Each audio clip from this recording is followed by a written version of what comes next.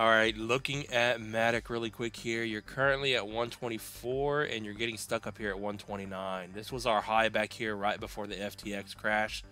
So that is your price to beat on Matic. If you can get over 129 from where you are right now, you're looking at about a 3.5% move to get back to that 129. You can see the next stop's going to be about a 19% move up here to 148.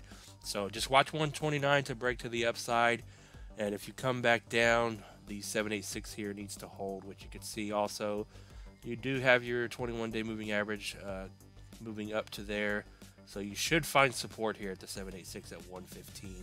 So look for a 7% drop on Matic and you're still good to bounce and move higher. If you end up losing 115, your 618 is next, and up down here about $1.05. So as long as you hold 115 or 105, you're still good. You're still considered bullish. Yeah, but if you end up losing these price levels, you can see these 618 is about a 15% drop. Then I would say this is going to be your top, and we're just going to start, making our way back down to these lower price targets.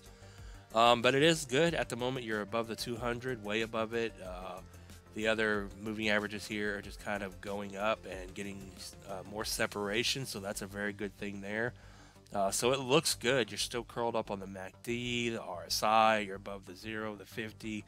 So it as of now has momentum to the upside.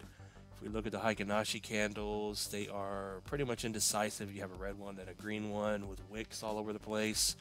So there's really no strong trend in either direction, and that's probably why we're just kind of going sideways. So as long as you hold the support of the moving averages, and as long as Bitcoin doesn't take a dump, I would imagine if you get over this resistance here, you're just going to slowly grind higher and go sideways. So, just watch those couple of prices on Matic, and we'll leave it at that. Not financial advice. Thanks for watching, everyone. Peace out.